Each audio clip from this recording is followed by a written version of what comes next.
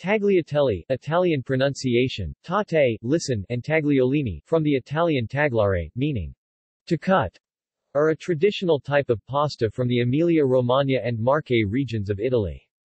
Individual pieces of tagliatelle are long, flat ribbons that are similar in shape to fettuccine and are typically about 6.5 to 10 mm (0.26 to 0.39 in) wide. Tagliatelle can be served with a variety of sauces, though the classic is a meat sauce or bolognese sauce.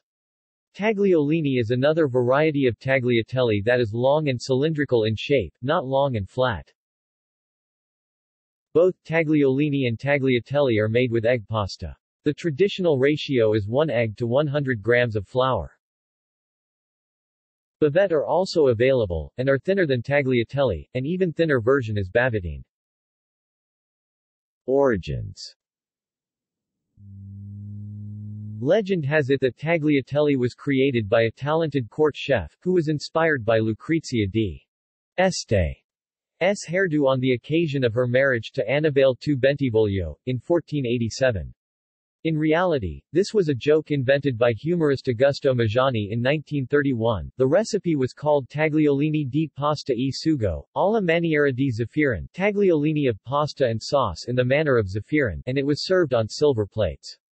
Over the years, tagliatelle has become considered a more common food. A glass case in the Bologna Chamber of Commerce holds a solid gold replica of a piece of tagliatelle, demonstrating the correct dimensions of 1 mm by 6 mm.